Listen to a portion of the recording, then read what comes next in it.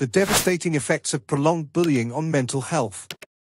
Bullying, a pervasive problem in society, has long-lasting and detrimental effects on the mental health of its victims. Whether it occurs among young people, children, or individuals in various settings, bullying leaves emotional scars that can have severe consequences.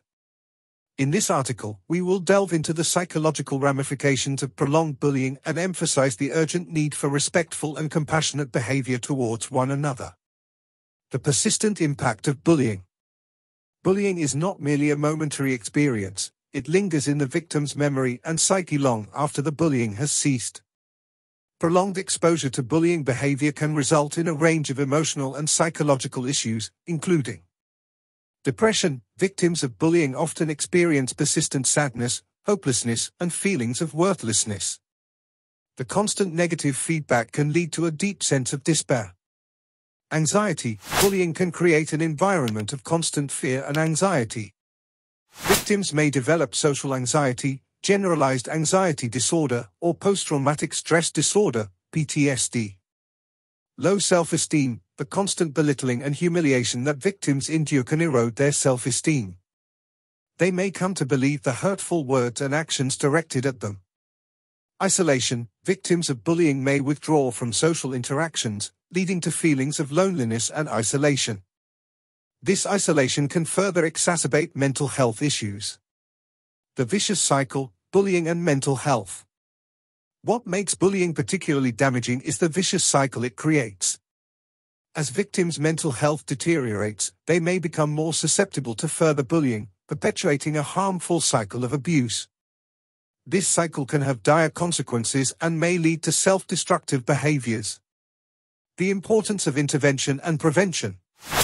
To break this destructive cycle, it is crucial to address bullying promptly and provide support for both the victims and the perpetrators.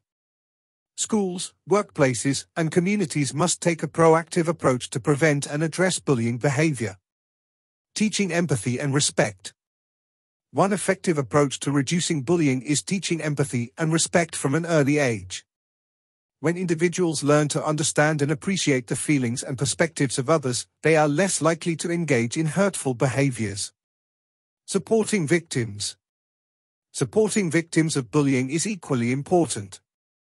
Offering counseling, a safe space to talk about their experiences, and access to mental health resources can help victims heal and rebuild their self-esteem. Conclusion.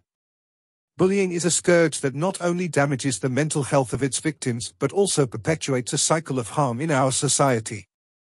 It is incumbent upon all of us, whether as parents, educators, or community members, to foster a culture of respect, empathy, and kindness.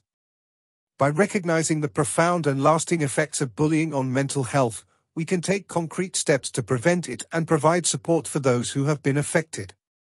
Together, we can create a world where everyone is treated with dignity and respect, and where the devastating consequences of bullying are a thing of the past.